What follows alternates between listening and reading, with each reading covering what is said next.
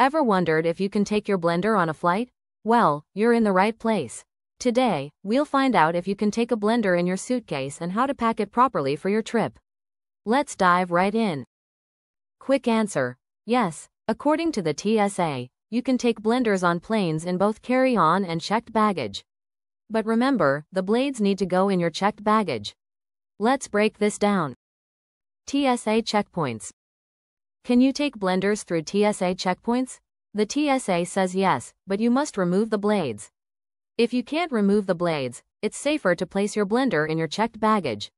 Remember, the final decision is always up to the TSA agent. Carry-on baggage rules.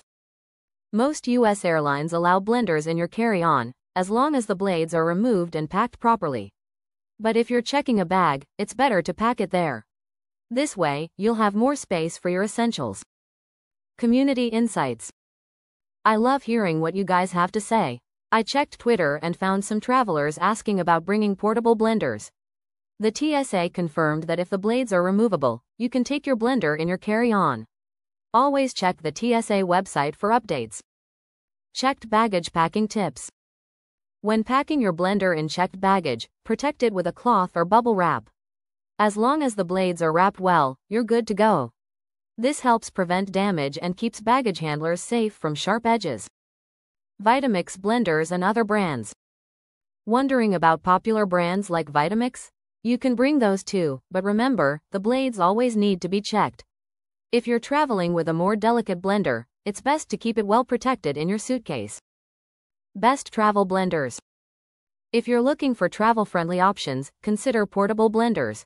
The Hamilton Beach Personal Blender is highly rated, and the Aussie Portable Blender can be charged anywhere. Perfect for making smoothies on the go.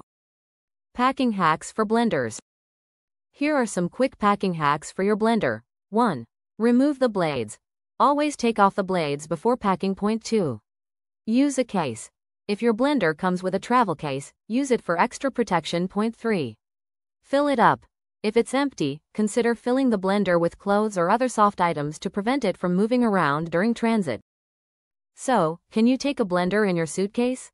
Absolutely. Just remove the blades for carry-on and pack larger blenders in checked luggage.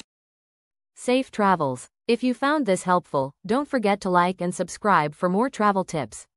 Have any experiences with traveling with a blender? Share in the comments below.